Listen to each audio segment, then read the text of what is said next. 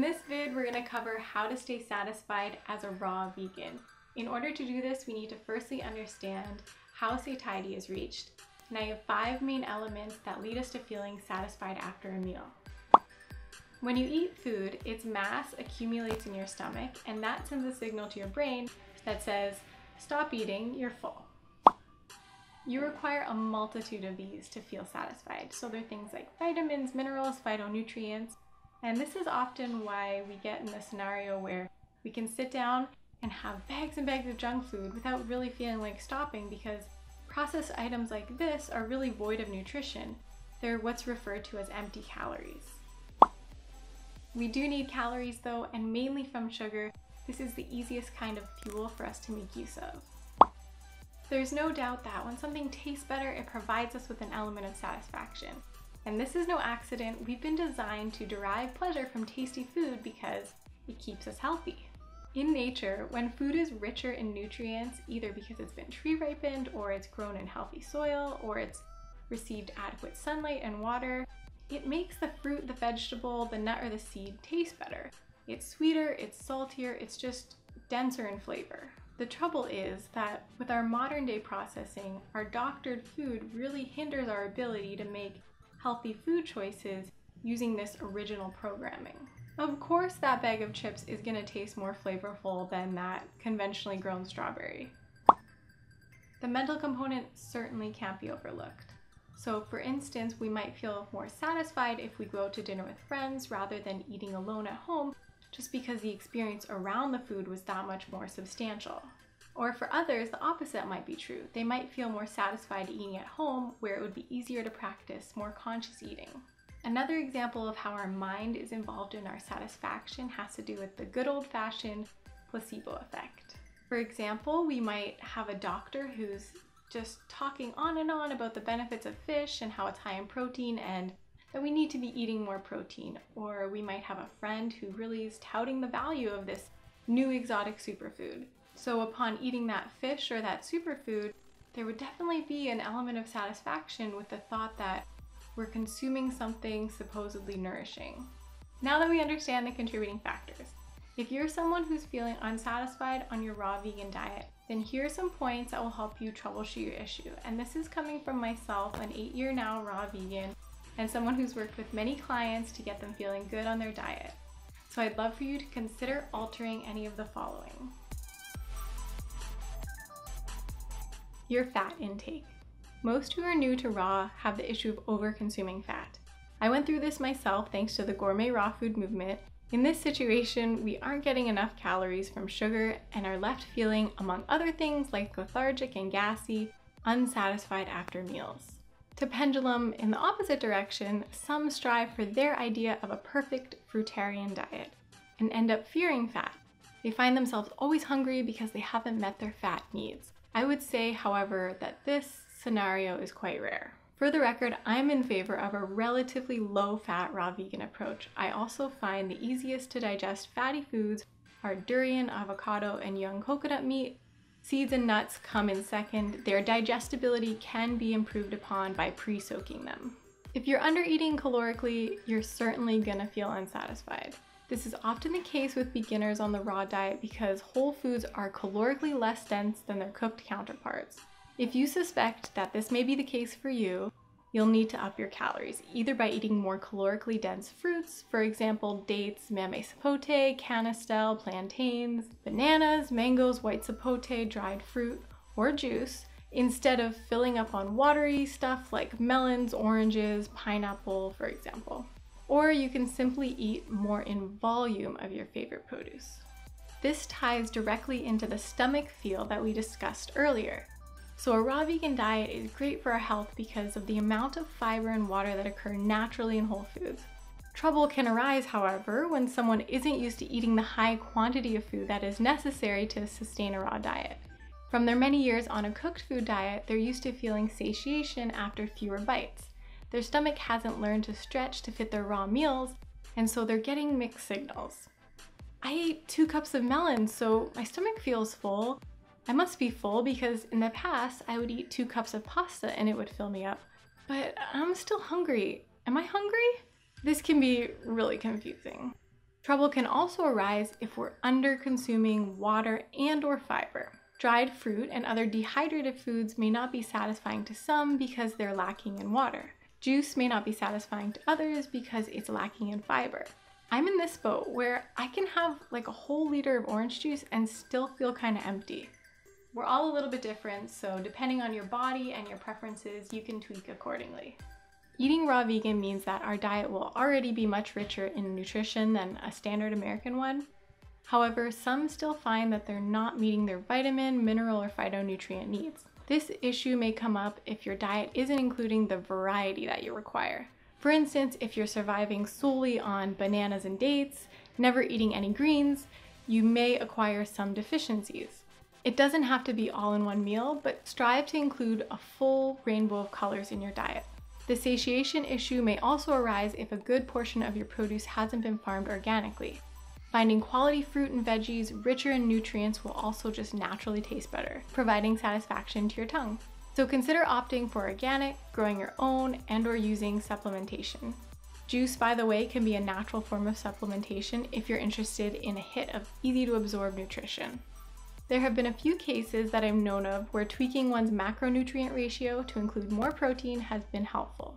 Still keeping protein plant-based and raw, but increasing it subtly can be effective for certain individuals struggling to stay satisfied. High protein, low fat raw sources include a number of veggies, sprouted beans, some superfoods, and raw vegan protein powder. I've been in the position where it's dinner time, I'm hungry, but I don't really want fruit anymore because I've had that all day. I'll of course have my regular salad or green vegetables, but I'm desiring something more substantial without wanting it to be high in fat. On these occasions, my secret weapon is starch. I grab a few cobs of corn, sweet corn, or some green peas, and there's something about both of these that can really hit the spot. Make sure you're getting your fill of naturally salty foods. For myself to feel satisfied, I find it so important to have a savory meal every day. I think for most people this is true, and in going without one can definitely feel like something's missing and then futilely try and quench this emptiness with fruit. My favorite sources of naturally salty whole foods include tomatoes, celery, spinach, Swiss chard, beet greens, kale, coconut water, and green powders like barley grass juice powder. Other examples of fruits that can be naturally salty include avocado, bananas, papaya, dried apricots, and melons.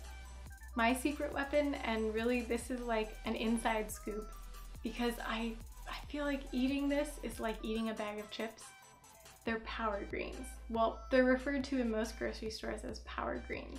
There's usually a tub or a bag of greens sold at the grocery store, typically with some kind of power name in it, and it's a mix of greens that includes at least spinach, baby kale, and baby Swiss chard. This one, baby Swiss chard, is so incredibly salty and delicious. I don't promote the use of refined salt, sea salt, rock salt, table salt, that kind of thing, because I find it to interfere with the body's natural ability to assess appropriate food intake levels. Putting salt on food is like dousing it with crack. You just want more and more. You'll eat past your hunger or overeat on foods that are void of nutrition. Prepared meats, pastries, condiments, candies, chips, any kind of junk food really are all good examples of easy to overeat foods. They're all typically saturated with sodium. Most of us come to raw foods still having to heal from the effects of our previously unhealthy, cooked and processed diet. For instance, you may be left with impaired digestion after years of hardened plaque. You may have Crohn's or IBS. So if digestion is challenged, your body may not be adequately breaking down, absorbing, or assimilating nutrients, which would surely leave one feeling unsatisfied. In cases like this, assisting with the digestion process by blending or juicing can be helpful. Long-term, fiber and water are still important though, as they do work to clean out the colon. Using supplementation may also be something to consider. Consider that you may not be letting yourself get hungry. Keep in mind that if we're never actually hungry, we can never feel satisfied. Are you someone who's snacking throughout the day, eating and eating, but never feeling sated? It might be enlightening to try some solid meal times. Give yourself several hours in between eating and then have a complete serving. You might feel fullness for the first time. In another case, consider that you may not actually be experiencing true hunger. Have you made a habit of reaching for food in times of stress, pain, or discomfort? If this is what's really behind your bites, no version of a raw vegan diet, or any diet for that matter, will be able to satisfy you. Lastly, I want to talk about the value of mono meals. The more variety we're eating, the more we're stimulating our taste buds. By continually introducing our tongue to new flavors, we can find ourselves on an endless nibble fest. This is what I like to refer to as the buffet scenario. You keep going back for more to try different foods because there are so many exciting tastes on offer. By contrast, mono meals help us get in touch with our true satiation. Sit down to eat one fruit, and when you begin to feel kind of bored, so to speak, of that flavor, you're likely done. Try for at least one mono meal of fruit a day and see how that feels. Food is more than just sustenance, as most of us have been brought up with such a culture around its harvest, preparation, and presentation. When first coming to a raw diet, many do feel like there's something missing out. Their family's preparing their traditional dishes in the kitchen, friends are going out to the local pizza joint, colleagues share celebratory donuts in the break room, they sit at home and eat their meal of 6 bananas alone. I'm all for simplicity, but raw doesn't have to be, and it certainly doesn't have to be boring. Raw food can be as simple or as complex as you'd like. If you love cooking, you can still sate this creative desire by crafting special raw food dishes and having fun with their presentation. You can share your treats with your friends and family. You can create new culture around the management and preparation of your food.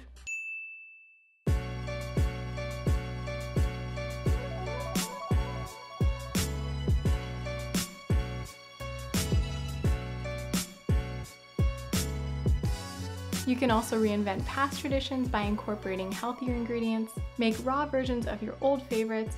You can access the raw vegan community online and arrange or attend potlucks. And you can still go to restaurants with your mates, just learn how to order differently. Do whatever you need to do to make the experience around food more supportive of your meal satisfaction and of your dietary goals. I also recommend 2 videos that I've done on this topic, Eating Raw Socially and Why Raw Vegans May Be Antisocial.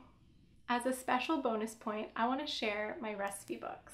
They're an easy way to take care of this mind element if you want to learn how to jazz up 80-10-10 in the kitchen.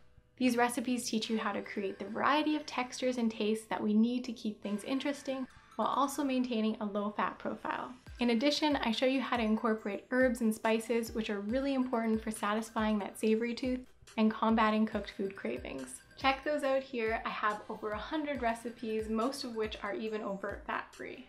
And I want to leave you with a really important takeaway from my own, like I said, 8-year experience now. That's crazy, it's been that long. And also my experience coaching people for many years on their raw vegan diet. So I see a simple trend that when we're craving cooked food, we're often just desiring salt. And now we know of a variety of veggies naturally rich in sodium. When we're drawn to fatty foods like handfuls of nuts, for example, we're really just in need of calories from sugar, and now we know that we can get that naturally from fruit. It's pretty simple, it just takes time, like anything new, to develop different habits and to tweak certain components so they better match our personal needs. If any of this was helpful, please give it a like, and if you've even made it to the end of this video, I commend you. It's been kind of a long one, and I also commend you for being so interested and motivated and curious about pursuing your own health, because I know it's a journey from my own experience. I know it's a journey, and I wish you all the best on that. See you next video. Bye.